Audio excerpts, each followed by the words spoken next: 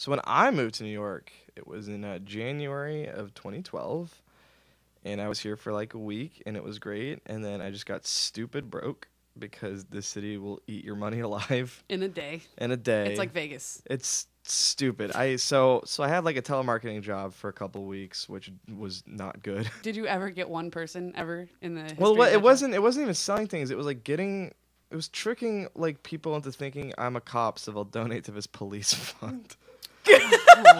So they were like, you can't Wow. tell them you're a This cop. is like reality TV. Oh, Yeah. is that bullshit? Yeah, you're not cops. Oh It's my like they god! call me every day. They're like, I used to literally- fall for that all. I used to always give money to the police. You You are cannot say that you're a police officer, but you need to make them think you're a police officer. I had this stupid fucking like Brooklyn accent voice I put on. Oh no! Or like- Please do it. Like- Please do it. It's been like No, almost do it. years. Wait. I mean, Okay. So ring, ring, ring, ring, ring, ring, ring, ring. Hello. Hello, miss. This is I'm with the Pennsylvania Police Protection Fund. How are you this evening? Pat Oh Dixon, my is this God. you? This is no, I'm not. I'm a Pennsylvania Police Defense Foundation. Oh I was my wondering if you'd like to help goodness. donate to families of police officers in need.